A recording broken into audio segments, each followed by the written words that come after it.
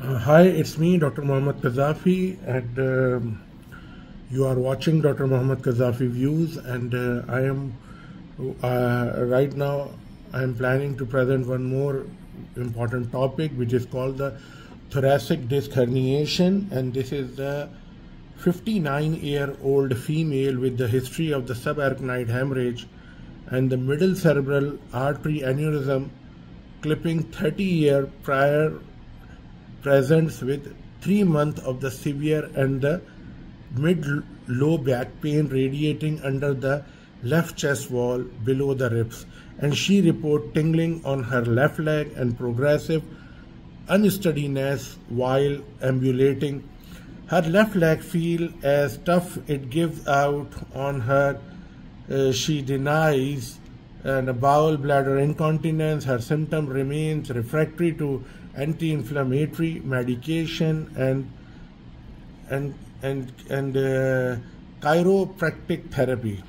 Exam reveals normal strength throughout, but the vague sensory changes to pinprick on the left flank, and she has 3+ reflexes in bilateral lower extremities, a positive left Babinski clonus and Hoffman's negative. This is the history of this patient, and I just want to definitely my differential diagnosis, prior to differential diagnosis, as my topic, this is a provisional diagnosis. Definitely there is a thoracic disc herniation, and my differential diagnosis, the first is a thoracic disc herniation, then compression breast fracture, compression burst fracture, and spondylotic myelopathy. And if I go for the neoplastic thing, then metastasis and the extradural tumor, aneurysmal bone cyst, or the plasmacytoma, definitely, and the intradural extramedullary tumor such as the meningioma or neurofibroma, intramedullary tumor, ependymoma, or we can say that neurofibroma. So here an intramedullary tumor, an ependymoma, and again astrocytoma, and intradural extramedullary tumor, meningioma, and neurofibroma. So the vascular, if involvement I consider, then definitely AVM, and an infectious if I consider, then diabetes mellitus, IV drug use, or immune deficiency, and here, and the discitis plus minus osteomyelitis, epidural abscess, and the multiple sclerosis, transverse myelitis. So these all are the possible differential diagnosis here for this kind of patient. Regarding the presentation, I want to show you here. If you can appreciate here, this is the very clearly shown. There is the disc, and which you can see, and you can appreciate where I am marking with the plus sign. And here you can see this is the disc. In the axial views, this is suggestive for the disc herniation. So image for the regarding the image in sagittal and the axial CT myelogram of the thoracolumbar spine demonstrate a focal disc herniation at T10 and T11 and enteric to the left with loss of CSF signal and anterolaterally, and the further workup such as the laboratory workup such as the CBC, BMP, PT-INR, APTT, and the CT reveals calcification, osteophytes. MRI cannot be performed due to the unknown material of the aneurysmal clip. Other tests such as the EMG and the nerve conduction study exclude other diagnoses if vague than equivocal signs and symptoms.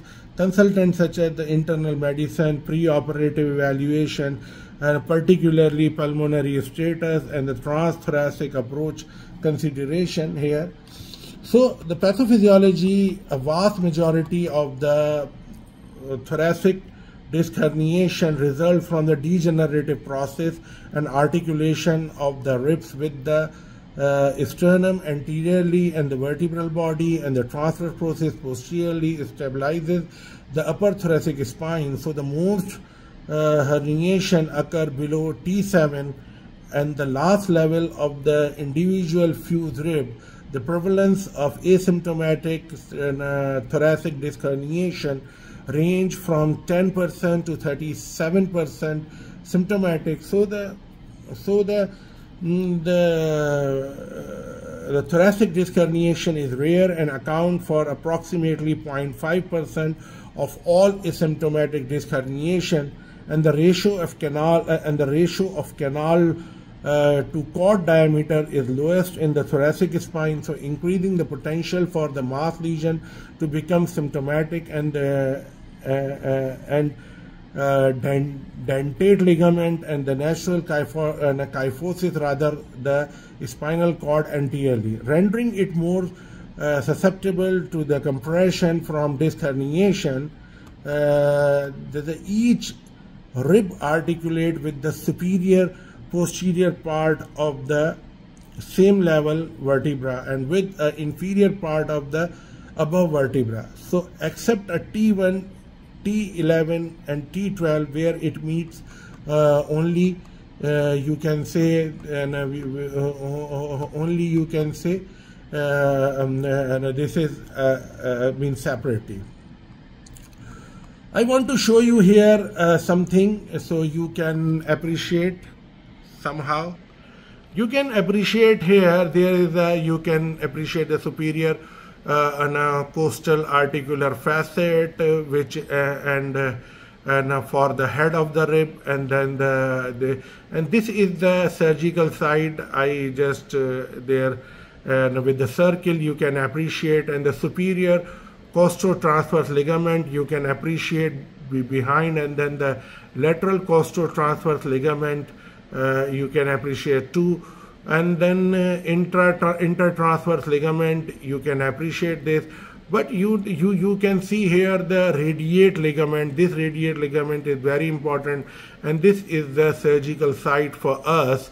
And then this inferior costal articular facet and where for the head of the rib. So here you can here you can go for the surgery.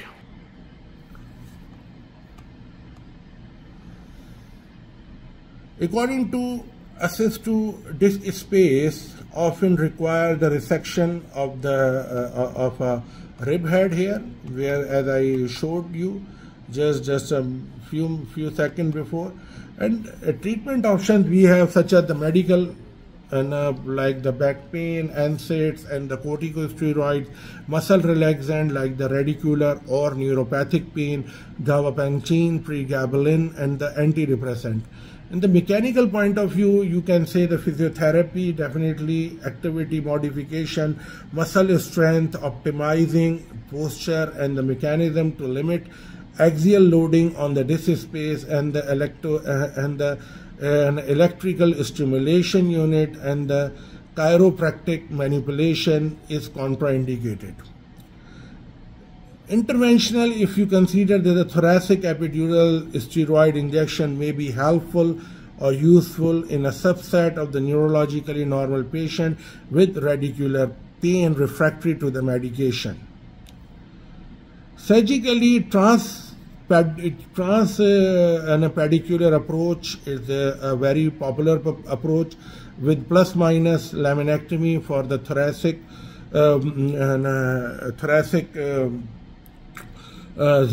disc herniation.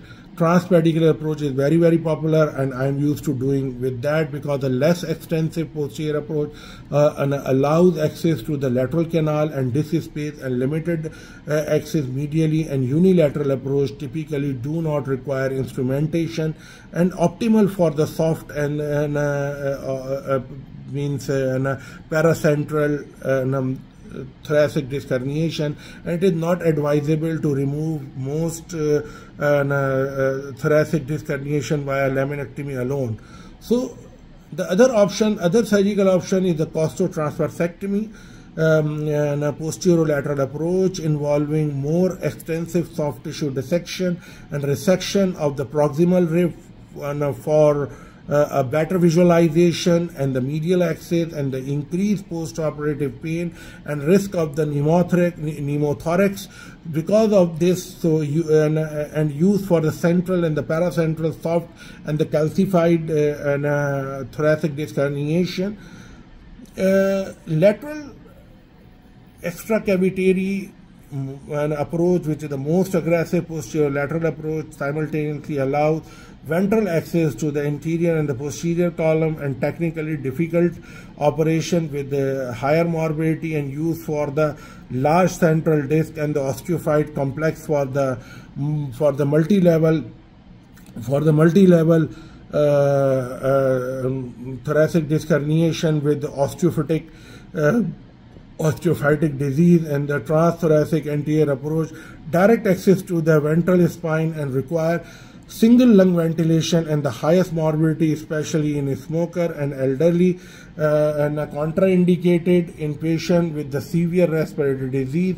And these three distinct approaches give us the chance that we can operate all kind of thoracic disc herniation, and the standard thoracotomy, endoscopic thoracoscopy, and the minimal invasive surgery, direct lateral use for the intradural herniation or the large central disc or the osteophyte complex. So these are further options, and I want to show you here, if you just a second. If you can see here, you can appreciate there is a schematic demonstrating the trajectory and the axis for the transpedicular and costotransversectomy, and the lateral and extracavitary and the transthoracic approach. So these are the different approaches from where we are going, and so in almost roughly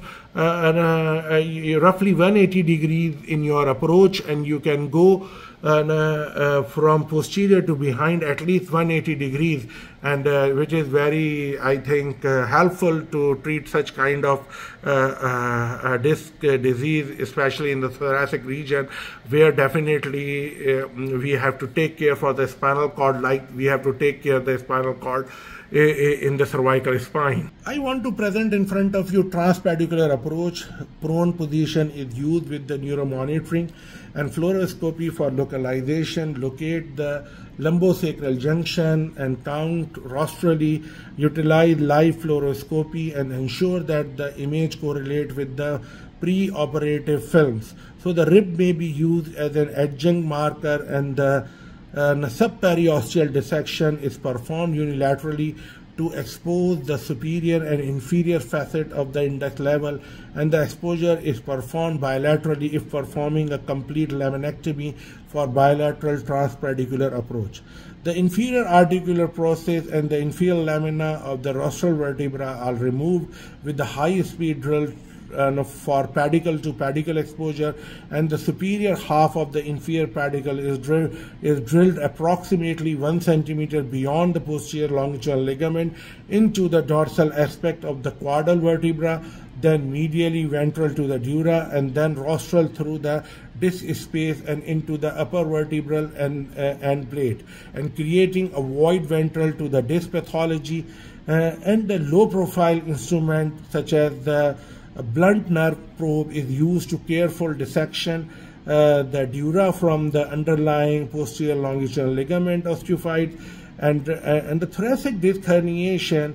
A downbiting curate is carefully inserted into this plane atop the pathology, and the direct ventrally and laterally to pursue the disc material into cavity away from the cord, and the disc material is removed with an angled ronger forceps if ligamentous hypertrophy or osteophyte are contributory factors. So then the posterior decompression can be performed after addressing the ventral pathology to avoid the dorsal herniation and kinking of the cord ventrally. So the neurophysiological monitoring remains essential throughout of the procedure, and if the index level is at the thoracolumbar junction or multiple sequential level are involved or bilateral pediculectomy is required, then the internal fixation may be necessary.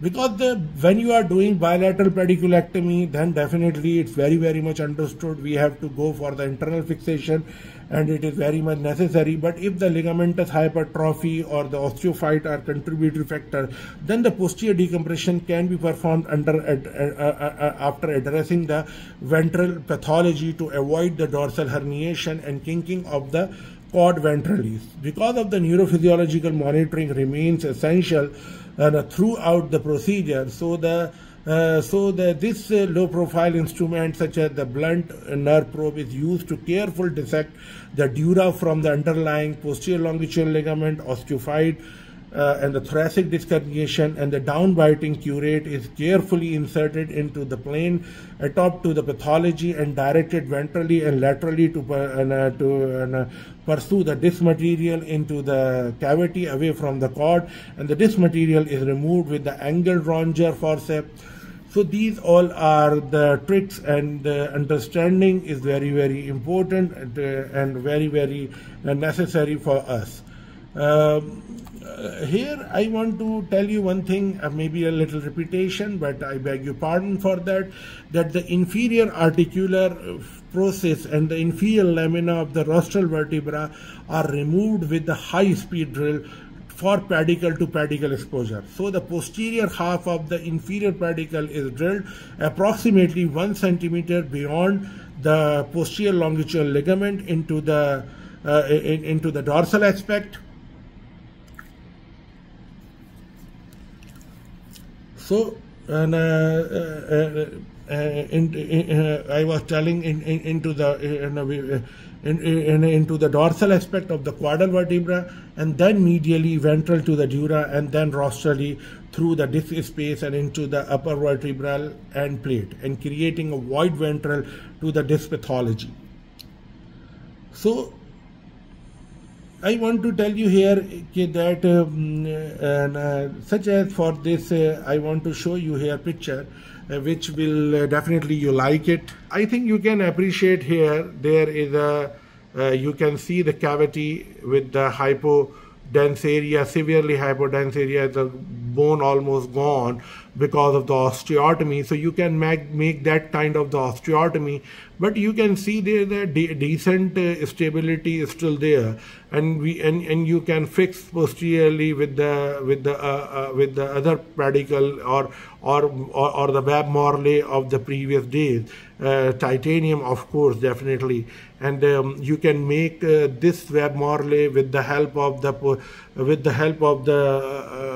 I must say the transpedicular same screws you can put in directly into the body and just give a support.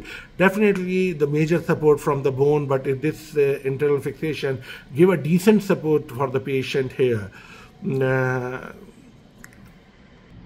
Actually, the CT imaging is integral for the pre-operative imaging, and failure to adequate access to the location and consistency of the thoracic disc herniation may lead to selection of the inappropriate surgical approach. Accurate localization prior to the incision is crucial to verify the correct operative level in the thoracic spine, and should be performed using the same method as was performed pre-operatively, and after initial dissection the level should again be verified and prior to any bony removal.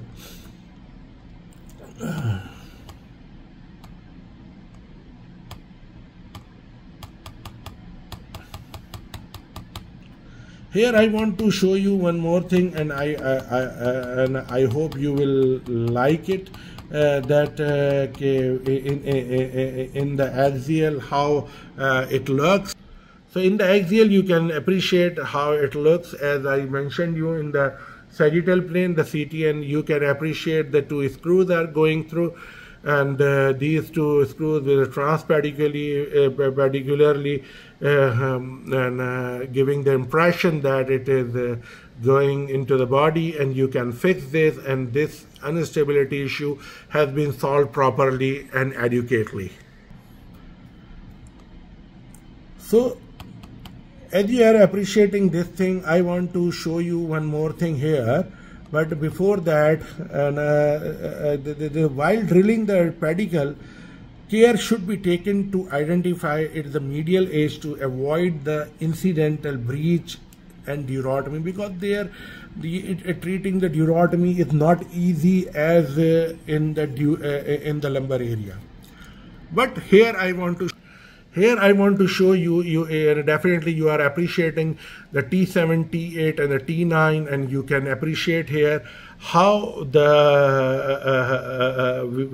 approach can be made. If there's a disc there, then how we are approaching to the disc with the curate and with the help of and how we are putting the pedicle screws. And you can appreciate there is the pedicle and screw, how you are these are the markers, and the transpedicular approach back down curate is used to pursue the disc material ventrally. So these are the very important and reminding pictures in your mind, definitely.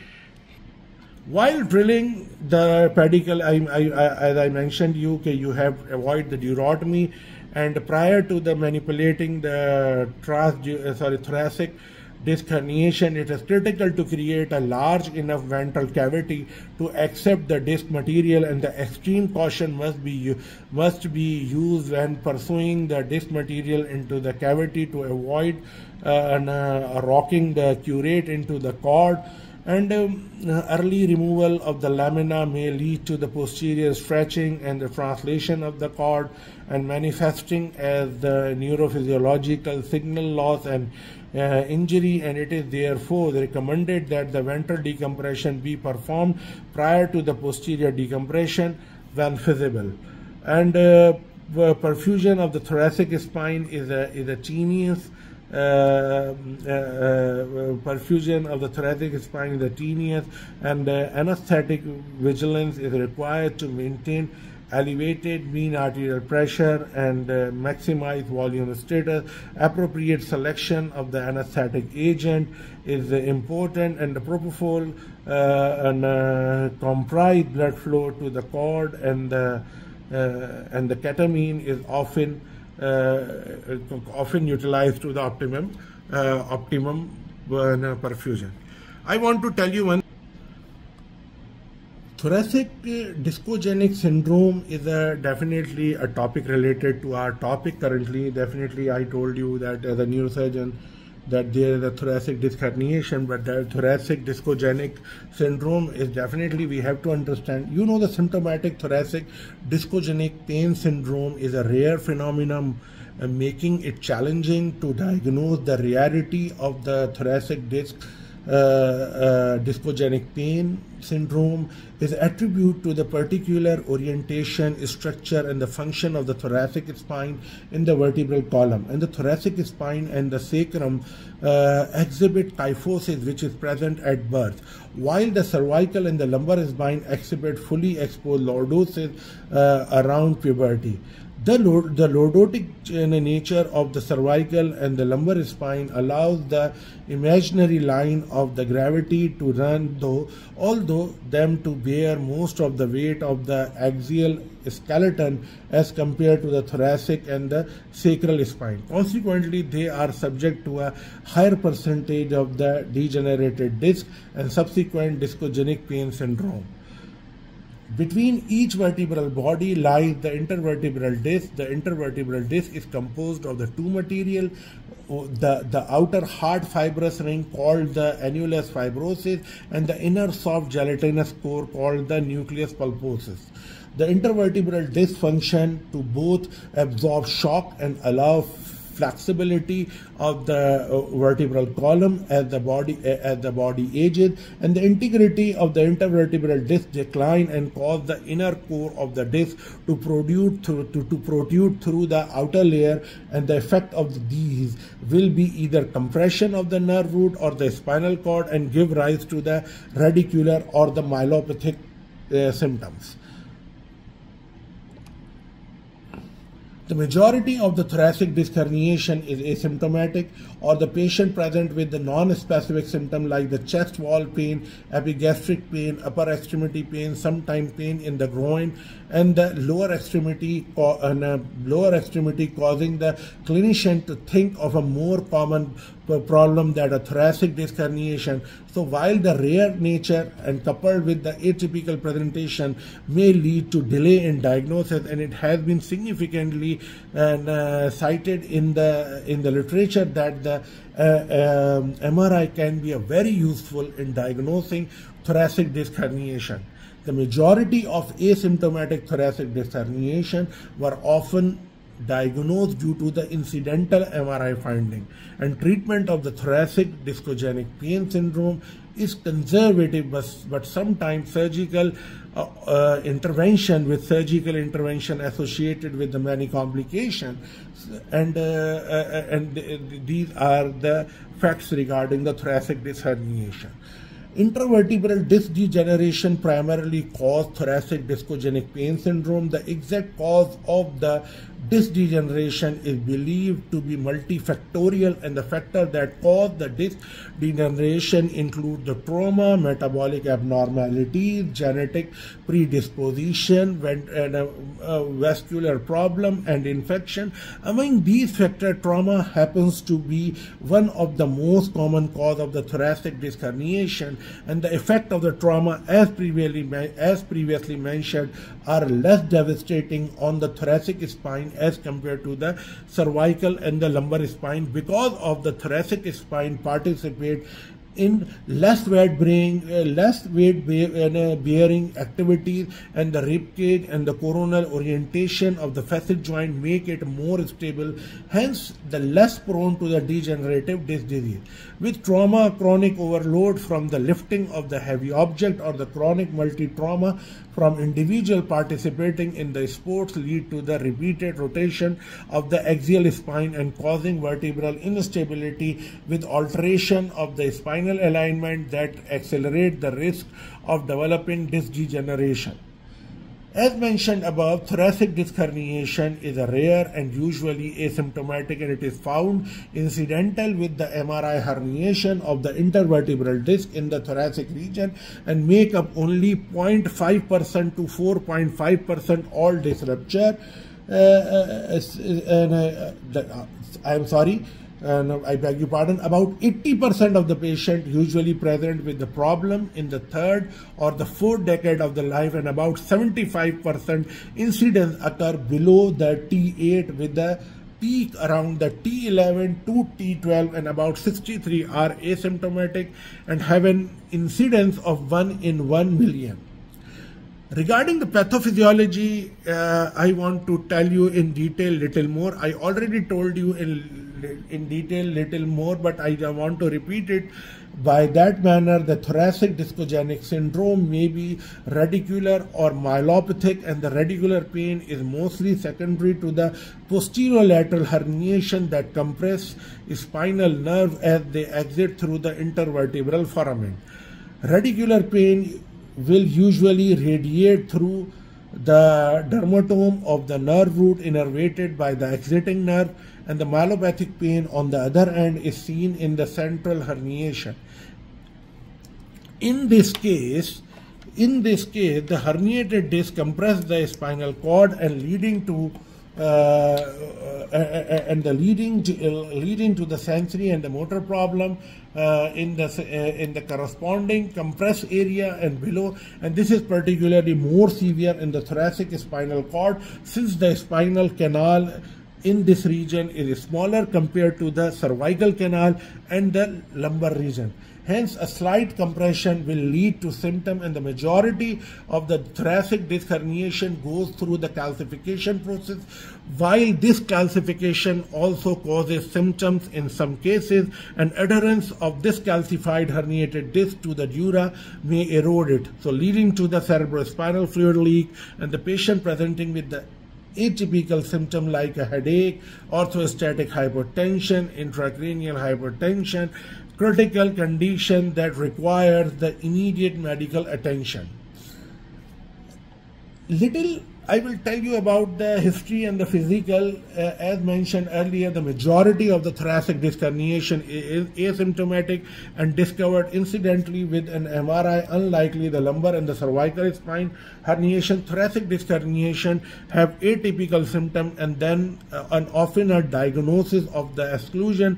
To accurately diagnose thoracic discogenic pain syndrome, a thorough history and the physical examination should be done as part of the patient's pain evaluation, assessment of the quality, intensity, distribution, alleviating and the aggravating factor is essential.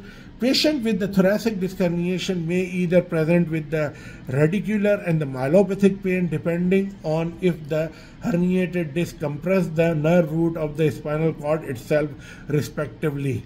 With radicular pain, the patient will have pain that follows the dermatomal distribution, essential landmark for the thoracic disc herniation. To help with assessment include the T1 pain that radiate to the medial forearm, the T2 pain that radiate to the axilla, T4 pain that radiate to the nipple area, and the T10 pain that radiate to the umbilical area. So I want to repeat because these are the very, very important dermatomal detail regarding the involvement of the nerve level of the thoracic disc herniation. Here the essential landmark for the thoracic disc herniation to help with the radiate to the nipple area, T10, and especially I want to assessment for the T1 pain that radiate to the medial forearm. Medial forearm, if it is coming in the medial forearm, T1 level. Everybody knows that, but I just want to mention T2 pain that radiate to the axilla. If the axilla is involved, then the T2. If there is a nipple area, this is the T4 area. And if there is a umbilicus pain radiating to the umbilicus, then this is a T10 area. And a T12 pain that above the inguinal ligament, and the most commonly initial pain is usually thoracic pain occurring in the midline area, and the pain may be unilateral and the bilateral depending upon the location and how significant the herniation is. The pain may be intermittent and aggravated by the cuffing and straining. There have been reported cases of the pain radiating to the groin, flank, and even the lower extremities. It is always important to assess the other condition that may be causing the radicular pain. For example, patient with the disease like the diabetes and the shingles may have the similar thoracic dermatomal pain, but this is the case there may be the metabolic abnormality to prove the diabetes and the skin rash to point the shingle. It is also essential to rule out the other mechanical causes that may lead to the similar syndrome. For example, oblique muscle pain, rib fracture, fracture of the facet joint, and the clavicle fracture, or the pain regarding the clavicle. Detailed patient history is needed to elicit the origin of the pain and the correlate pain with the patient's lifestyle. For example, while athletes like the baseball and the golf player are most likely to have a thoracic discogenic pain syndrome, and they are also more prone to having pain from the oblique muscle, cervical, or the facet joint. Other conditions like patient with the malignancies like neurofibroma may also present with the thoracic pain syndrome, and assessing skin for the capsulate spot and the other neurofibroma that are associated with this condition is vital for the diagnosis. On the other hand, the patient with the myelopathic pain may present with the pain corresponding to the spinal cord region and compressed and lower. The patient may present with the lower extremity numbness and the weakness, pain, gait abnormality, hyperreflexia, and in rare cases paraplegia. Intracranial and the postural hypotension and the headaches are the exceptional and emergency presentation with the thoracic pain may be secondary to calcified disc tearing the dura leading to the cerebral spinal fluid. Physical examination should include assessment of the sensation with pinprick and touch in the upper extremities, and the thoracic and the abdomen in the dermatomal region mentioned above, the check for the radiculopathy, and also in the lower extremities to check for the myelopathy. Also for the lower extremities, and proprioception and the reflexes and tone should be evaluated. Regarding the evaluation, as I mentioned about the MRI of the thoracic spine, the very sensitive and the specific for diagnosing thoracic disc herniation. In some situations, thoracic disc can be performed to confirm the pain being of the discogenic origin, and being the most thoracic discogenic syndrome can be asymptomatic. Treatment and regarding the treatment and the management, the initial treatment of the thoracic discogenic syndrome is usually conservative, non-peritoneal, since some disc herniation have been reported to stabilize rigorous with the time, especially in the younger patient. And conservative management include rest, anti-inflammatory drugs, physical therapy. Drugs like pregabalin have been reported to be useful for the numbness and the radicular pain, and the selective spinal root for the intercostal nerve blockage, and the epidural steroidal injection can also be used to treat radicular pain. Surgical intervention is considered as the last resort for the treatment of the symptomatic thoracic disc herniation, with patient unresponsive to the conservative treatment. Surgery will allow for the removal of the ossified disc decompression in the region and the relieving pressure on the nerve or the spinal cord. Despite advance in the thoracic disc herniation surgery, there are still about 20 to 30% complications associated with it. Several factors contribute to these complications. First, symptomatic thoracic disc herniation is rare, making it difficult for the doctor to gain enough experience to handle it. Secondly, the nature of the thoracic spine make it difficult to assess the herniation. For example, assessing the herniation that are located centrally and anteriorly, while the posterior vertebral column will remain manipulating the thoracic spine, that may result in further spinal cord injury and the neurological deficit. Assessing centrally located herniation through the anterior transthoracic approach provide an optimal corridor, but it is also involved high complication and morbidity. Thirdly, herniation that are calcified and adherent to the dura risk dural tear using surgery and leading to the CSF leak and the intracranial and orthostatic hypotension and headache. Differential diagnosis, I must want to tell you, like that the cervical injury, cervical radiculopathy, lumbosacral radiculopathy, lumbosacral disc injury, lumbosacral discogenic pain syndrome, lumbosacral spondylosis, and the thoracic discogenic pain syndrome is a rare, making it challenging for the healthcare team to diagnose and treat the condition. And here I